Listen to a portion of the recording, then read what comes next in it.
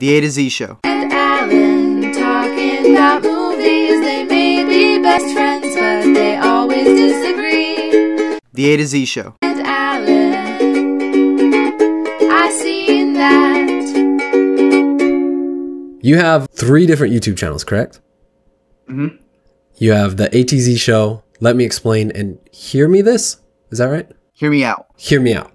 That's the one I haven't checked out because I'm like, I have the worst taste in music. The people who make music for the top 40 charts, it's like me specifically. I'm just way too lazy to get into. You just like the mainstream stuff. Yeah, that's I mean, I've kind of gotten the similar thing when I was making videos on the AtZ Show for music, and people were like, I don't like your music taste. Just give me your movie taste. So then I would obviously do the movie taste, and then people would be like, your movie taste sucks. Give me your music. You can't always please everybody. Yeah. But yeah, specifically, the Hear Me Out page was just to cover a lot of albums, so that I wasn't doing like these huge thematic breakdowns on the AtZ Show, right? Like there'd be an album, and I'm like, yo, there's a lot to dissect in this album. And then, you know, like, I don't know, a Shawn Mendes album or another like rap album would come out. I'm like, all right, there's not really a lot to dissect an Amigos album. So I'm like, but people still wanted to hear my thoughts. So Hear Me Out kind of became that. I call it the music version of Let Me Explain. Now that Let Me Explain, people kind of get what that is. Yeah. So I kind of just refer to it as that. What got you into the AtZ Show? Started first, right? Yeah, that's been like 4 or 5 years running. What got you into doing that? What was the thing that started that off? I got really big into film, and I had gone into school for some. I went into school for teaching first, but then I went and I started taking some film classes. I was watching a lot of Film Riot. I don't know if you're aware of that YouTube channel. Mm-hmm. They were dope. And I would just go to Blockbuster all the time, like especially throughout my high school years. I would go to Blockbuster so much, and you know, being like wanting to work at a Blockbuster, to be that guy who recommends movies to other people, I thought was the dopest thing in the world. Then they closed by the time that I could have applied. So at that point, I was still watching a lot of movies in theaters, and I remember it was like 2013, and I had just gotten this thing called Movie Pass as well, which coincided with it, that allowed me to watch a lot more movies. And this thing was just starting. And I decided, you know, if I'm watching so many movies already, why not just document my thoughts? And I had seen several other channels that were like sprouting up because of it. So I started my YouTube channel. And I mean, you can go all the way back and see those videos of just me sitting in the corner of my room just talking about movies. But like my biggest plan for it was always that I wanted to make a movie. And I would see so many people around me because I was already taking some film classes, right? That I would see the people who had already graduated, right? Like I'm right at the beginning taking the initial classes, but the people who had finished the classes, I had seen their stuff. And it wasn't like in terms of quality that I was looking at. It was in terms of like, yo, no one has seen it though. You know what I mean? I had thought you get the degree, right? Like in every other profession, you get the degree and hopefully there's that job available and boom. All those 8 years, you're a doctor, you're a psychologist, you're an accountant, whatever it is. But in movies, you get the degree. Hopefully what you're making along the way are connections. Because at the end of it, you can make the greatest movie in the world, but if nobody watches it, what was the point? And I had seen so many people make these movies, but they had no audience. And I was like, oh, that sucks, right? Like, how do we get people to watch these movies? And I realized, well, YouTube is a free platform where you can build an audience, especially when you're talking about movies. So you build this audience that sees eye to eye with you with the same movie opinions. So what better way to build an audience to watch and critique your movie once you make one? So are you still working towards that? Have you made any movies? I made a couple of shorts, and I've worked on a couple of different stuff throughout the years. And there's like one big project that we're trying to work to kind of like make a bunch of short films and gather a bunch of like directors that we have locally in the area. But there's just a specific number that I want to hit before we start that. So like I'm definitely always writing and stuff, but in terms of like fully getting into that, not yet, because I'm still like building as I see it. Yeah. Oh, that's cool. So I saw your Cobra Kai Let Me Explain video, right? I don't think it was an AtZ. It was a Let Me Explain. And yeah, it was.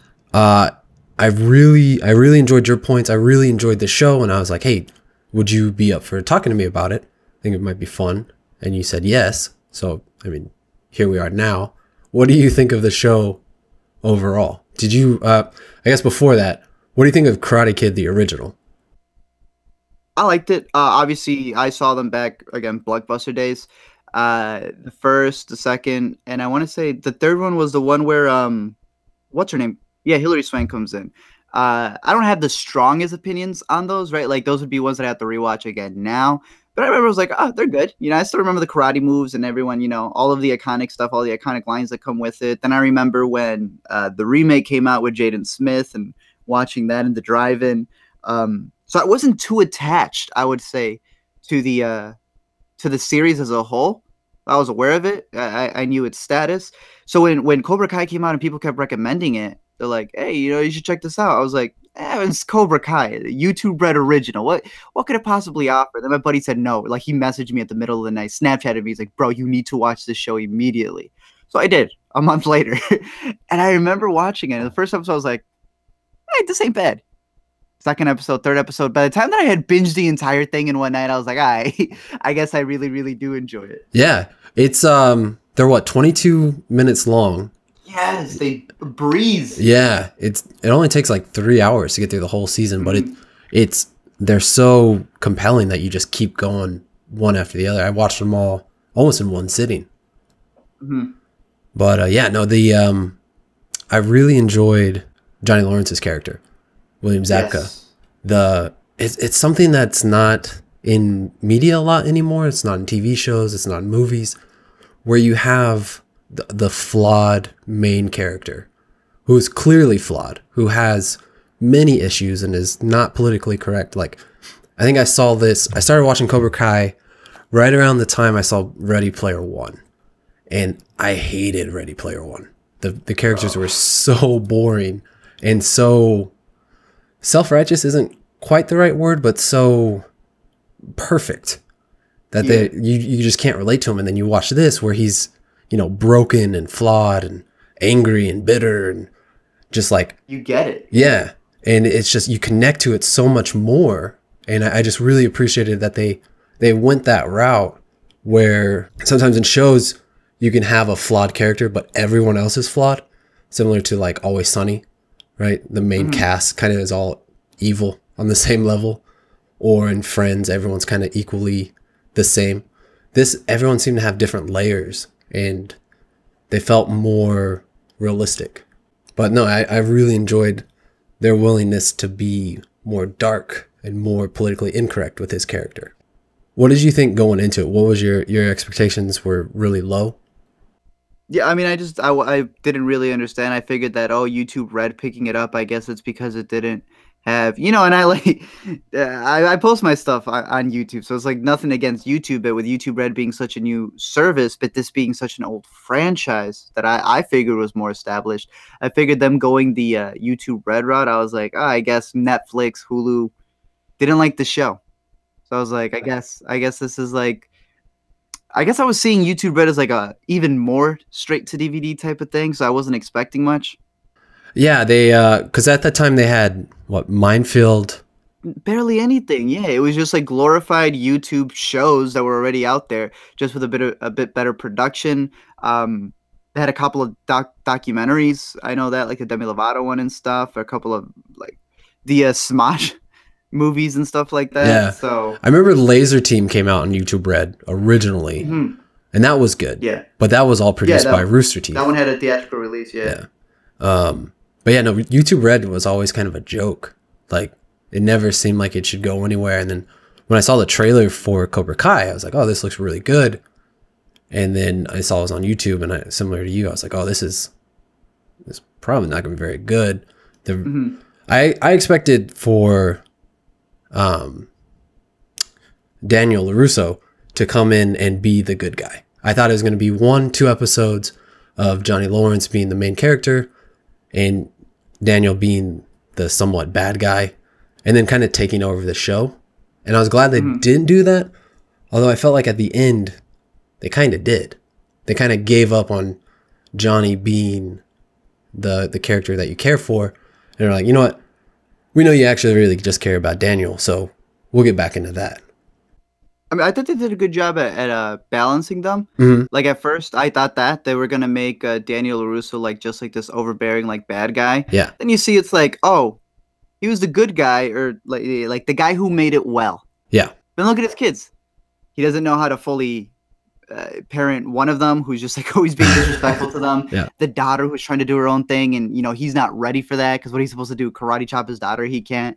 But then you realize like he's got his support system there. His wife who's always been there guiding him. He's also like at work, he may feel like the boss, but they're a bunch of buffoons because he's hired like a bunch of his family members who think they work for the mob or something. So I thought that was interesting when you start seeing that and how he recognizes that he himself makes mistakes. Like when he wants to go, when he wants to buy the dojo, and his wife's like, what are you, 12? Yeah. When I was watching, I realized what they're kind of doing was if Daniel in the first movie had ended up at Cobra Kai and Johnny Lawrence had ended up with Mr. Miyagi, how that would have played out. And I feel like that's what they kind of did with Miguel and Rudy? What's his name? Rory. Rudy, Robbie. I knew I was close. The William Zabka's son in the show. They kind of like, because Miguel was like soft and innocent when he showed up to Cobra Kai, which is kind of what Daniel was in the first movie. And Robbie was more, rough around the edges and a tough kid who got softened out by Daniel, which it would have been reversed from the original story, which I thought was a cool concept. But I didn't like all the connections that they were making throughout the show, where you had a love interest and the father and son angle. There's like 5 or 6 different connections, points of conflict that they're forcing into this group of 5, 6 characters. And when they all came crashing down, it felt very forced. Yeah, I can see that. What did you think of the Miguel character? His protege? Yes. I liked him. I liked his whole thing when it came to like his mom obviously having like a certain path where she's like, no, my son's not going to go down this route, that perhaps that's why the father isn't there. I like how the grandma's like, no, I see potential in there. But that was like an interesting view when it came to that, especially when you see him like interacting with his friends. And it shows you how like technically he can fall at any point of the spectrum, but the moment that he decides to sit at one certain table at school. Now for me, I've never been a part of that cliche. In my high school, it was never like that. The you sit at a certain table and now that's you type of mentality. But yeah, that like he sat with, I guess, what would be considered the losers, and all of a sudden he's a loser. But yeah, I thought he was an interesting character, especially when it came towards the second half of the season, where it's like this is really what he was relying on, in the same way that in the originals, going to that dojo and learning was what they relied on. That was their escape. Yeah. What did you think about his turn in the last 2 episodes? When he goes insane, when he starts like when he thinks he's a vigilante. Yes. I thought, again, that's what surprised me so much about this show. It's not like all of the acting is perfect. It's not like all the cinematography doesn't feel like, any of the other CW Lifetime shows with like how overblown the lighting is and stuff like that. But they give you like relatable characters where this kid isn't just like I'm going to be nice the whole time. They show you kind of what like those theories of LaRusso or with the first one, that what happens when you get so much power. Sometimes it gets to your head. What do you think about political correctness in movies? Do you think there's a place for that? I think there's a place for absolutely everything in movies. I think when you go into, I know a recent discussion of people bashing Mad Men, mainly because of what it like covered. And I'm like, I don't think Mad Men at any point was telling you that an alcoholic, cheating businessman is a good thing. It was just dissecting that specific story for that specific time. Yeah. But a lot of people were seeing it as like, well, if you enjoy Mad Men, you're for that. I don't agree with that. You know what I mean? I think we can watch horrors and thrillers and slashers and even, crazy karate kicking kids. And that doesn't necessarily mean that we're for them, right? Yeah. It just means that anyone can have an interesting movie, an interesting story. And to avoid that progression, you know what I mean? I don't think is a good thing. That's not to say that there aren't movies that are maybe overly politically correct, or the complete opposite, where they just do something without having like any sense of like, that's a no, man. Like, where are you going here? Who wrote this? Yeah, like 13 Reasons Why. A little bit, yeah. This one did surprise me. That one scene where he's like making fun of the kid with the nose or with the lip. Yeah, Eli Hawk. a little bit I was like, oh, we're just going here. You know, at what point is this an actual character talking about a kid's lip thing? And at what point is this like a grand message that the show is trying to tell us? Yeah. About like how everyone's politically correct. I mean, by the end of it, I guess what it's telling you is that the kid was able to recognize that people's words shouldn't affect them. That's how he was born, and some people aren't always going to like him. And I guess there's that. You know, some people confuse someone being respectable with the idea that, well, not everyone's going to like you. Yeah. I guess a lot of people don't get that, you know? Yeah, we want everyone to be nice, and not everyone's going to be a racist or a bigot, but some people will just not like you. And I think we live in a world where everyone just wants to be liked, and we get upset when some people just will not like you. And I guess that's the lesson he was teaching that kid is like, yo, some people are not going to take the time to look at your lip and realize what it is. They're going to go directly and make fun of you. I want to make sure that you can defend yourself and you don't get bullied like you have the past, 7 years of school. Yeah. I really I thought that was a good message of, he was giving them confidence even in their weaknesses. Like, use it as a shield. Like, who cares? Get over it, move past it. And they were getting stronger. Like, his character, Johnny Lawrence, he didn't have any idea of what he was doing. He was just copying what everyone did to him growing up. Like, I don't think he thought about, you know, like, oh, if I bully this kid, he's gonna be better for it. I think he just was like, oh, you just bully people. He remembered. Yeah. But I thought the message was good of, you know, giving them confidence, and the confidence is what helps them through their life. But in the end, they all turn into the bad guys. They all turn into these jerks who are, you know, beating people up and intimidating people, and, you know, like getting revenge, which isn't really a good message. Like, it seemed like the message went too far, and it went from defending yourself to becoming the actual bully. Yeah. And it's fine for story wise, but I think the message gets muddled between the two things, because it's almost, you mean in terms of like how the show itself, what it's saying? Yeah. So what the show is saying is almost, if you're mean to kids, they're going to be mean to others, which probably true, but it was confused with giving them confidence makes them stronger, but being stronger makes you a bad person. And that's where it's like, oh, what? I think so. I'm one of those, like, when I see, again, going back to that question that you had asked, when I see a show do something like that, let's say Cobra Kai, for example, that you have a character like Johnny who goes this route of discipline, right? And he's like mean to them, right? And some people, there's that mentality. There's parents who say, don't ever be mean to your kids. And then other parents who say, no, you have to be strictly disciplining. Yeah. So when he does that and those kids become bullies, I don't think like that's the show saying to you as a parent, see, this is what's going to happen. I think that's just what happens to those particular characters. Because I would say, and I can't remember her name, but the girl of the group, Alicia, who joins early on. Yeah. I wouldn't say she becomes a bully. You know what I mean? Yes and no. Because at the end, she's like wrecks the party, but she does it because they were being jerks. So it was like not so bad, but yeah. She wasn't like punching people in the face like Miguel was, when he was just, and then he ends up like duking the girl. Yeah, he misses and punches her right in the face. Yeah. I don't know. It's I loved the whole series until the last episode. The last episode kind of soured it for me. What about it? The change in perspective. Daniel became kind of the hero, and Robbie became kind of the star, and Miguel became, you know, the villain, and Johnny Lawrence was still sympathetic, but he's like recognizing, oh, I really screwed up. And then at the very end, when his original sensei shows back up, hiding in the shadows, smoking a cigar, I was like, oh, this is a cartoon now. Like, this is just dumb. I guess I saw it as a cartoon from the beginning, I guess, but yeah, is the sensei at the end, is that his dad? No, that's the original sensei from the first Karate Kid movie. Okay.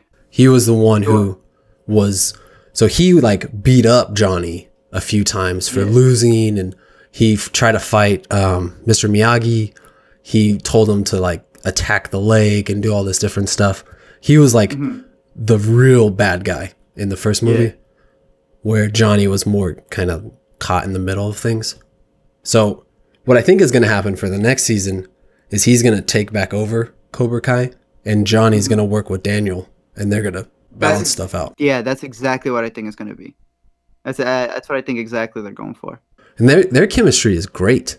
The scene in the bar when they're sitting there talking about, you know, being in high school and stuff, that felt like just two friends catching up. Like that felt really authentic. Yeah. But yeah, no, for this being a YouTube Red series, I thought it was way better than it should be.